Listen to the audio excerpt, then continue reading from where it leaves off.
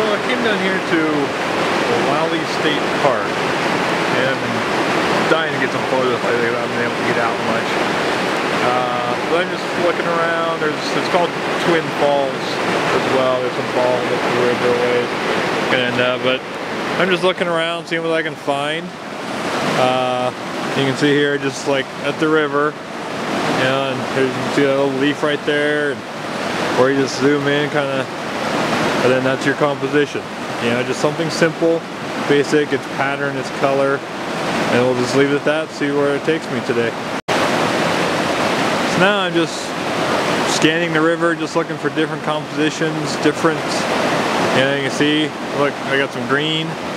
Maybe use that green kind of as my subject, something like that. You can see, turn the polarizer to get the proper exposure that you need, about like that, and it's just simple and easy. So now I just put on the 75 to 300 millimeter zoom lens. I'm trying to see what I can get with that. And I rarely use it just because it's not that easy.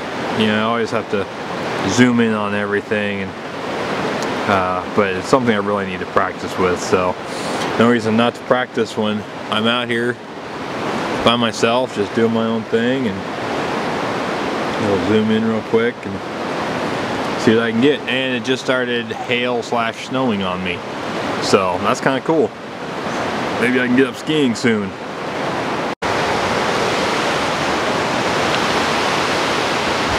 I just switched back to my wide-angle lens. Still walking down the trail. Eventually I'm going to find the falls, but I don't quit stopping.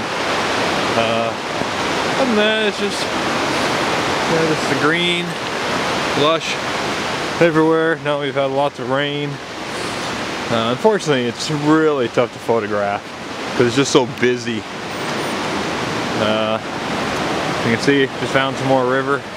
Ooh, looks kind of treacherous to get down to. Let me spin my polarizer, see if I can do something here. A little bit. Yeah, I think I'll skip this spot. It's not looking that easy to get down to. You can see, it's not really end up falling down today. So, I'm gonna keep moving, see if I can find the falls.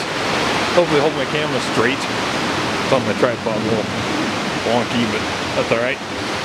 So, get there, see what I can find. Well, the weather just turned on me a bit more hailish snow, so I threw the raincoat on the camera. Of course, I don't have a raincoat for myself. I left that in the car. I got my Buffy, that's good enough. Not that far back in the car, if the weather turns too bad. So, actually, I'm almost to the falls. Climbing up the trail here. Should be there in a few minutes. See what I can get. So these are the falls at the very top. There's two more sets below me, but I don't quite know why it's called Twin Falls when there's actually 3 or 4 sets of falls, but whatever, that's what they named it. So I'm heading down now. I got a few photos of the falls, and see how they turn out when I get home.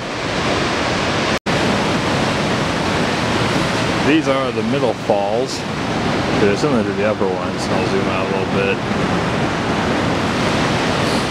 See that one just above it. I'll head down the lower falls and see how those look. Now this is a cool waterfall. It starts there, goes down, and it splits into 2. Maybe that's why it's called Twin Falls. So this is it. I don't know why the camera's not focusing. But I can get it focused a little bit here. There it goes. So, and it just comes out. So I'm going to head down to the bottom. See if I can get some good photos of it. Long exposure, get some movement in the water. See how it goes. This is Pacific Northwest. And these waterfalls are everywhere. It's just such a spectacular area when it comes to these. So, just could not find a good route down to the bottom of the big falls there. So you can see, I tried to get over there. That's what I'm trying to deal with. You can see the falls back there. So, I just got some shots of this. some close-up shots, and I work my way back slowly to the car, and I hope I get a few more shots, but I'll see what I can come up with. So, as I'm on my way down, I just randomly saw some patches of trees and seen some effects with cameras that people do, so I'd give them a shot. So one of them I did was I zoomed while it was taking a shot. I was on a 0.6 second shutter speed.